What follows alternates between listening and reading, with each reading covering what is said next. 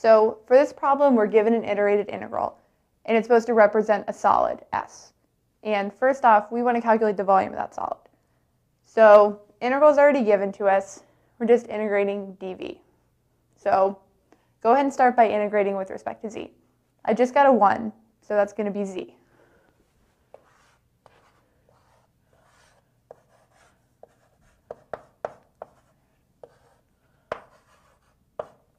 And I'm evaluating z from 0 to y.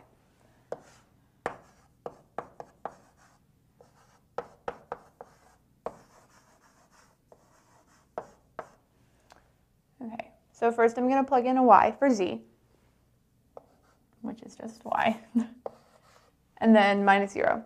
So y is all I've got. Move down a little bit.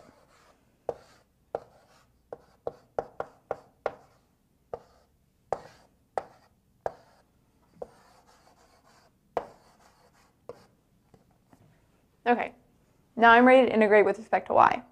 So the integral of y is just going to be 1/2 y squared.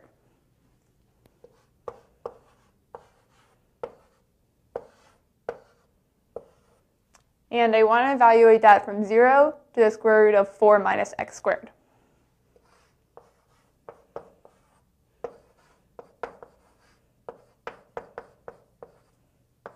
Keep my dx.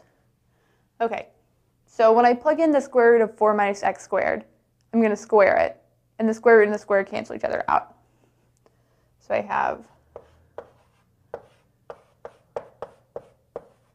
1/2 times 4 minus x squared. And then for y equals 0, that drops out.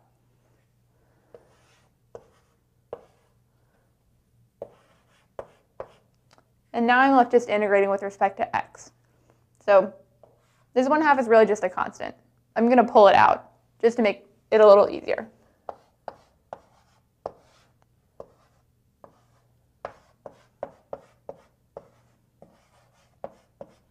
Okay, so now we're looking to integrate 4 minus x squared. 4 becomes 4x, and x squared becomes 1/3 x to the third. All right, keep that 1/2. So what? 4x. And I'm evaluating x from 0 to 2.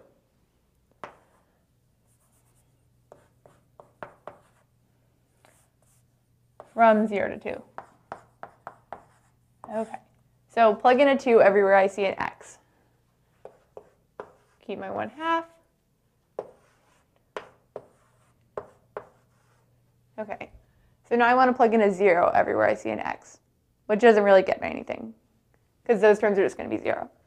So I'm looking at 1/2 times 8 minus 8/3. So 4 minus 4/3, 8/3. So that's my volume. The next step is to project it into R2. So let me draw my xy plane.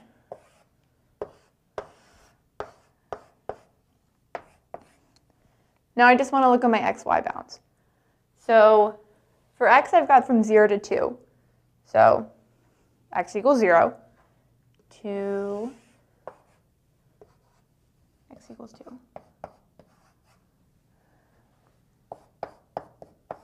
Now let's look at y. So my lower bound for y is y equals 0, so the x-axis. And my upper bound for y is the square root of 4 minus x squared. So if I thought about rewriting that, I would look at it this way. Square both sides, right? Because I don't really want to deal with that square root. Y equals 4 minus x squared. This looks pretty familiar, right? So I'm looking at a circle with radius 2. Now since I don't have the negative square root to go with it, I'm only looking at the hemisphere in the positive y direction. So like that. And since my radius is 2, that hemisphere and the line, half circle, I'm only in 2D, and the line x equals 2 intersect. So This is my projection into R2. So now let's use that to sketch our solid region. Okay, so my hemisphere goes X, Y, Z. So my hemisphere is in the negative and the positive X area, and only positive Y. So it's going to look like, imagine my negative X going this way. So it's going to look like that. And then I'm just going from Z equals 0 to Z equals 2. So, what am I doing? Z equals 0 to Z equals Y. So think about, this is my hemisphere, my semicircle on the XY plane. Then there's another one that kind of like sits up. So this is a really bad drawing, but